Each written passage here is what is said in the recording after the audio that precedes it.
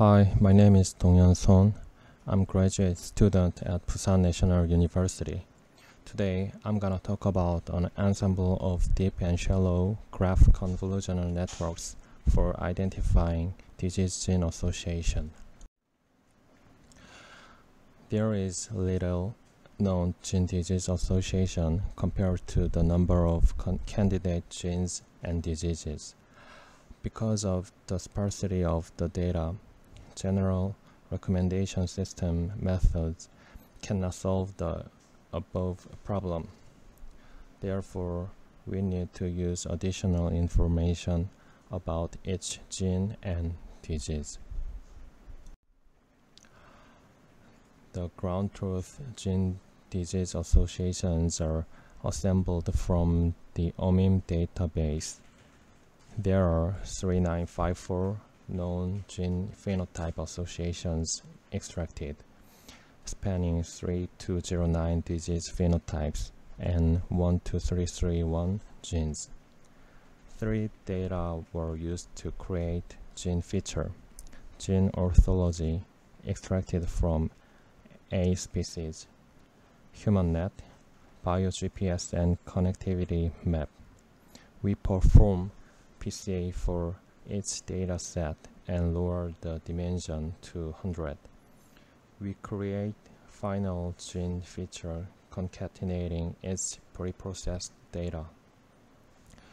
2 data were used to create disease feature, mean-minor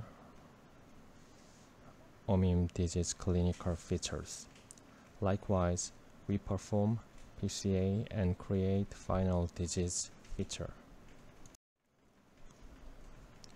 We can create a similarity matrix using the covariance matrix of feature data. Then all input data is ready.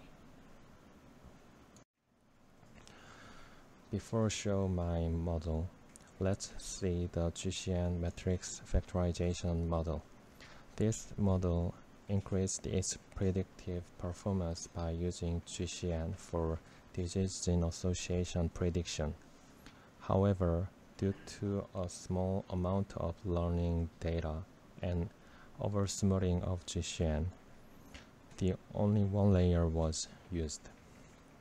To capture a known nonlinear association between disease and genes, we apply a multi-layered graph convolutional networks model. To avoid information loss in deep layers, we combine a model with shallow layers with another model with deep layers. In the shallow model, a single GCN operation is performed. Then we perform element-wise product of a pair of output features. For your information, GCN performs the following computational processes.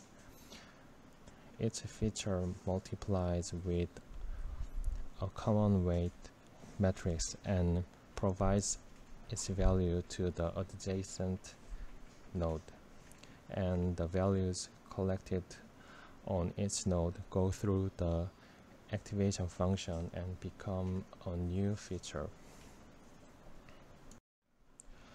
In the deep model, 3 GCN operations are performed.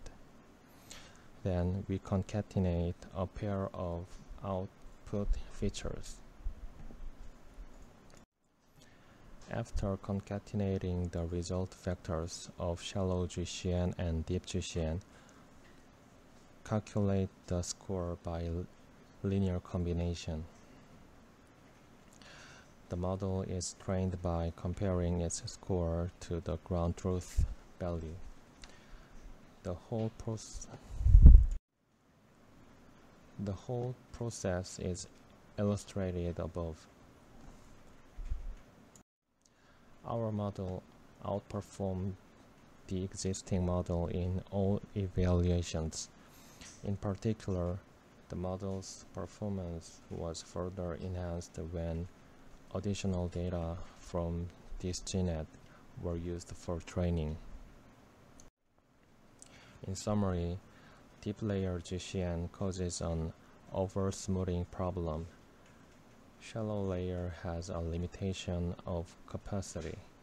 A combined model can be used to take advantage of deep and shallow models. Thank you for listening.